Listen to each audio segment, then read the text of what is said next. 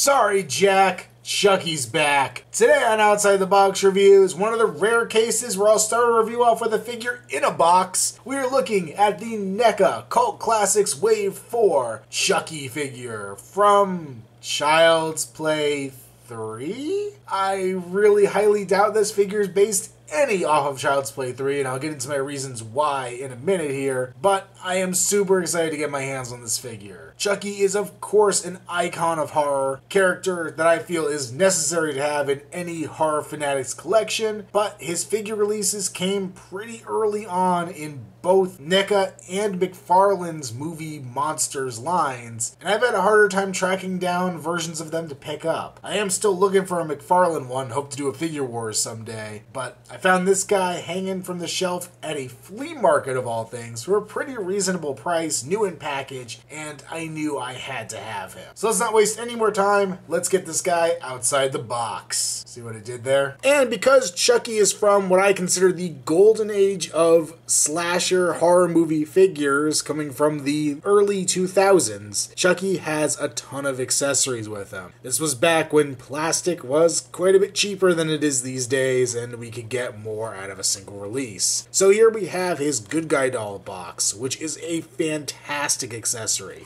This is actually the reason why I wanted this Chucky above McFarlane's or anybody else's, because this is just freaking amazing. A beautiful rendition of the Good Guys doll box. It comes flat in the package. You do have to assemble it. It's both an outer shell, and if you take a look inside, you can kind of see there's an inner shell piece that gives you that yellow interior, and that way you're not just having the plain cardboard exposed. Mine doesn't seem to really sit quite right. I am having some issues with the bend up here. It doesn't really want to lay the lid flat, but not a huge deal. I'm sure I could apply a little tape to it or something if I wanted to, but I'm probably not going to bother because I don't want to risk hurting this box. But it feels weird to review a box, but here we go at the top. We got the Good Guys logo, the slogan, even a little UPC on it. The side, we got all the photos, very reminiscent of the movie, batteries included. Back there, some different photos here on the side, a little Good Guy footprints on the bottom, all the right details on the front. Now the one thing it is missing is I really wish it would have had a clear plastic piece right here in the window to make it look more like an actual toy box, where this would have been a window box. It's empty, which isn't the worst thing because I kind of like having Chucky bursting out of it because his facial expression is frozen in pissed off mode, so it's not like you can really make him look like he's a normal Good Guy doll in this box. But the fun doesn't stop there. We get some cool killing accessories for Chucky. We get his voodoo knife. Very nicely done. Nice silver blade there with the red paint accent. Got a skull, crossbones, and it's supposed to be a little flame or something down there at the bottom. Very, very nicely detailed. Chucky can hold it decently in his hand, or even if you prefer the stabbing motion, we could do that too. Next up, we have a baseball bat. Very nicely detailed. Great wood grain and paint shading going on with this. Very simple weapon, but very effective in execution here, no pun intended. This fits well in Chucky's hand too. And last but not least, we have his hammer. A very nice claw hammer, once again a very nice wood handle on it. And the black head, you even see the wood through the top of the hammer there, very nicely detailed. Once again, simple accessory, but very well done. But what do these three accessories have in common? If you guessed that they're not in Child's Play 3, you're right. If you guessed they're in the original Child's Play, you're also right. These are all weapons used by Chucky in the original film, not Child's Play 3 like NECA claims on the box. I'm assuming it was cheaper to get the rights for the sequels. I believe MGM bought the Child's Play series after the first installment, so maybe the rights for the first movie are a little harder to get. I'm not complaining. I'd rather have stuff from the original movie, but I feel like it should be out there. These are all from movie 1. Voodoo knife is what he uses to take out Dr. Death. Hammer takes out the babysitter. I think he knocks Andy around with his baseball bat. As for Chucky himself, one of the first things you'll notice on the figure is that he actually has rooted hair, which is pretty rare for a figure in this size, though both McFarlane and NECA both did this with their figures. It's a nice shade of red. It may be a little too glossy, but it's not supposed to look realistic because he is a doll. Mine is pretty messy, which isn't really a problem. Chucky's hair was pretty messy too, so either if you want to smooth it down, make it look more normal, or if you want to mess it all up and make him look like a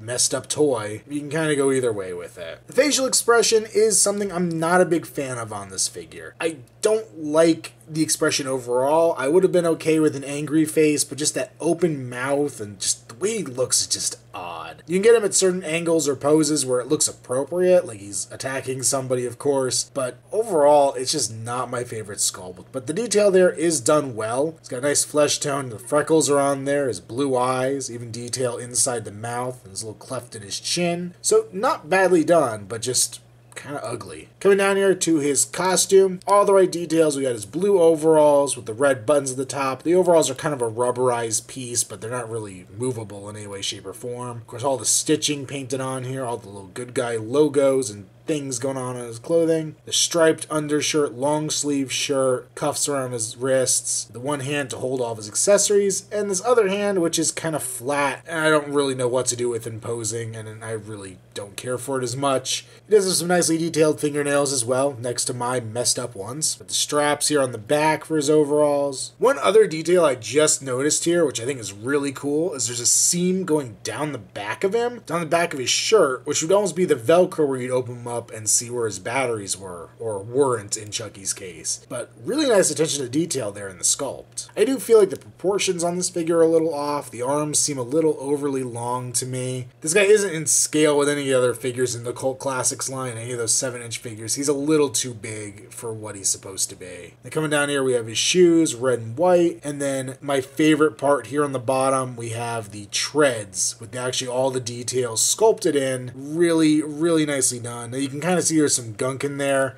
That's my bad. I was actually trying to make a casting of it to make some Chucky footprints for a picture I was taking, and the wax is just proving a little harder to get out than I intended, but I'm sure it'll clean up with a little work. For articulation, Chucky has a ball-jointed head, go forward and back, side to side, really good range of motion here, not hindered by anything. Pin and socket shoulders, but they're very, very scary to move. Scarier than anything in the Child's Play movies. These shoulders just feel very stiff and very breakable, and these early shoulders on NECA figures were known to have issues. I direct you to my Michael Myers Evolution of Evil 2-pack review if you want to see some horror stories with that.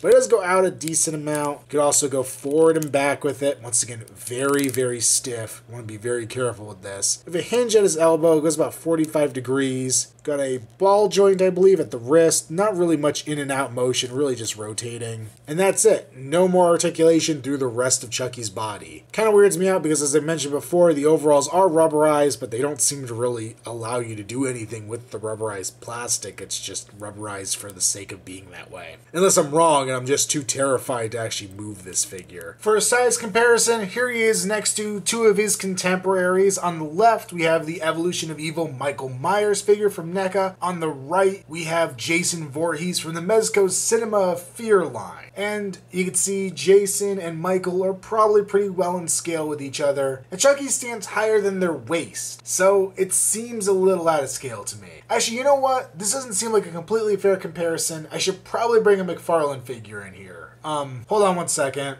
Who should I get?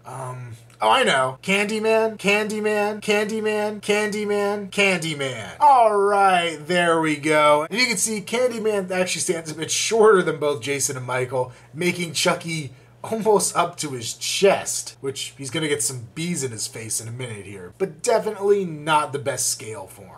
And to compare him to some other pint-sized NECA figures, here we have him next to young Michael Myers from the Evolution of Evil 2-pack, complete with shoulder issues, and Sam from Trick or Treat. And these guys feel more in scale with each other, but I think all these guys are a little on the large side. But Chucky stands about the right height to young Mikey, but is definitely much larger, much wider of a character. And last but not least, here he is next to a Marvel Universe Wolverine figure. Why Marvel Universe Wolverine? Well, when I made a custom Chucky, this is actually the figure I used as a base. I did replace the hands with hands off of a larger figure, feeling that Chucky as a doll probably would have had kind of larger hands. And I re-sculpted the head, re-sculpted onto this body, bulked him up a little bit. But overall, I feel like this is probably closer to what I would want Chucky to stand at than where NECA's figures stand. So overall, this figure is undeniably flawed, but I'm still going to recommend it. I think the accessory of the box alone makes this figure freaking fantastic, and the amount of sculpted and painted detail onto him is wonderful. I usually think of NECA as having stepped up their game in recent years to bring us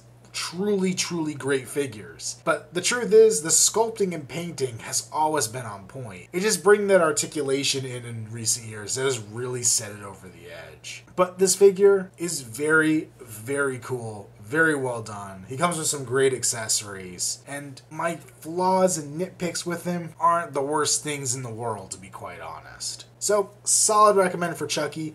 Having said that though, I am really hoping NECA will pursue this figure again, will do more Child's Play figures. I would love to see Chucky get the treatment that Freddy and Jason have got, and a new original Chucky. Maybe Child's Play 2 where his hand's removed and he has the knife shoved in the stump. Maybe we could skip Child's Play 3. Bride of Chucky, love Chucky's look in that movie. Definitely would need a Tiffany as well to go with him. Seed of Chucky, probably skip that too. Curse of Chucky, I'm torn on. Movie was decent, just wasn't a huge fan of Chucky's look in that one, to be quite honest. But let me know in the comments below. If you could pick one Child's Play movie for NECA to make a figure from, which one would it be? Also, make sure you check me out on Instagram, username Outside the Box Reviews. Dig back through my feed a little bit. I took some cool pictures with this guy. Also, check me out on Facebook, link below. And until next time, it's been another Outside the Box Reviews, and I'm your reviewer to the end. Heidi ho!